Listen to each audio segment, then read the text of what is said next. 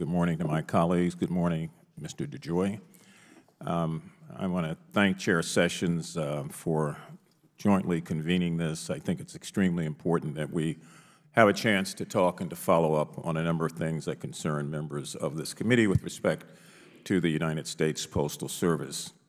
As we convene today's Subcommittee on Government Operations and the Workforce, I want to emphasize the latter half of that title, of that name, the federal workforce. Last week, Congressman Connolly of this committee, Congressman Fitzpatrick, and myself co-led a resolution designating the week to honor our nation's public servants, including postal workers all across America and even in our own congressional districts.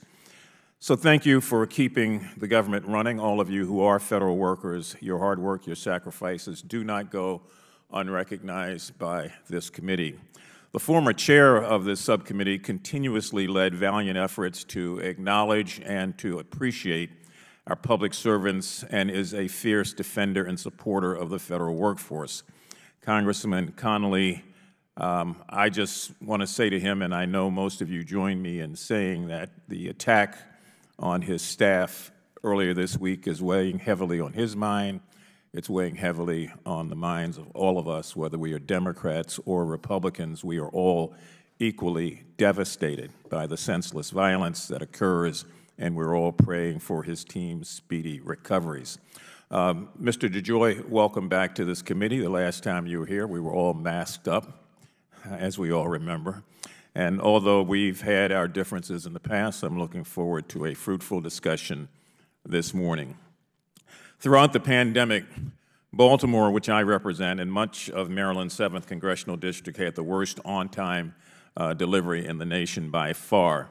Now that mail delivery is improving, Maryland is experiencing one of the worst spikes in mail theft, particularly in Bethesda, Potomac, and Chevy Chase, Maryland. Moreover, the U.S. Postal Inspection Service reports that robberies of postal carriers have increased by 78%, resulting in nearly 500 robberies alone in 2022, which I find absolutely amazing. Most of us grew up in an America where postal carriers were not being robbed.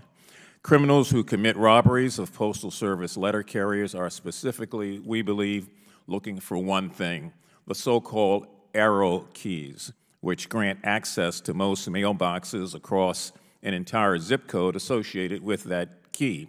This provides bad actors with ample opportunities to steal checks and to rewrite them to withdraw excessive amounts of money from a victim's bank account and further victimizes mail recipients to other potential crimes.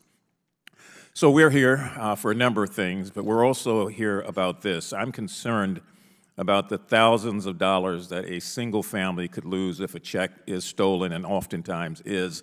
And I'm concerned about the safety of our hardworking postal carriers by senseless criminals who we have to fine, prosecute, and send off to jail. Now, to cut these costs, the Postal Service, as I understand, has increased its reliability on the private sector to deliver mail.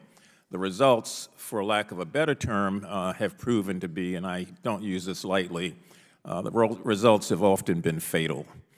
In the past 3 years alone, third-party trucking companies have been involved in 68 fatal crashes, which have cost the lives of 79 people.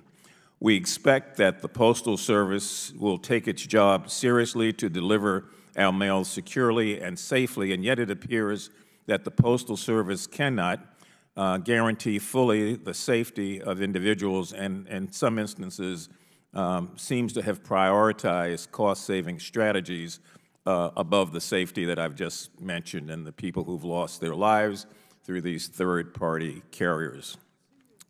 Our postal carriers must be ensured that their employer, which is you, Mr. DeJoy, is implementing all strategies and focusing all resources necessary to ensure the safety of its carriers and the timeliness of the mail that they are charged with delivering.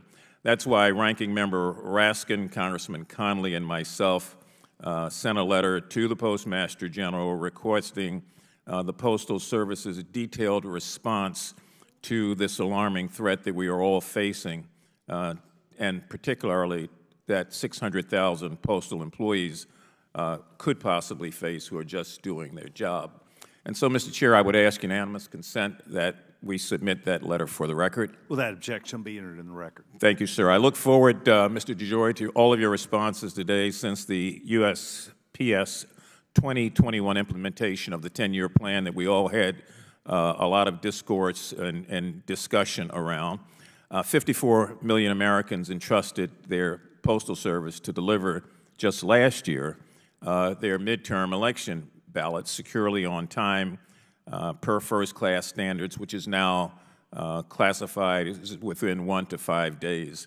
And while the Postal Service has delivered 99% of mail-in ballots on time, we're still concerned that 640,000 arrive late. And we can quibble over whether or not 99% or 100% is the goal. I just know that it's a tough job. And I want to commend the men and women that took that seriously, because there was a lot of concern about whether or not those ballots would be delivered as they should be. Congress has stepped in, as we all know, to address the financial challenges through the enactment of the Bipartisan Postal Reform Act of 2022, which fortunately provided significant financial release to the Postal Service and eliminated many of the archaic requirements to pre-fund Postal Service retiree health benefits and moved postal retirees into Medicare. So there's a lot that we want to talk about, Mr. DeJoy. I'm going to, again, in advance, thank you for your testimony, for your appearance here. I'm looking forward to hearing more about those things and many of the other things that many of us on this committee may not be aware of. The chair and I are also charged with conducting true and meaningful oversight, so I would implore you to overcome the challenges that you face by sharing with us as much as you can so that we might be partners in that process. I want to thank the chair, and I want to yield back any time that I would have remaining. Thank you. Gentleman yields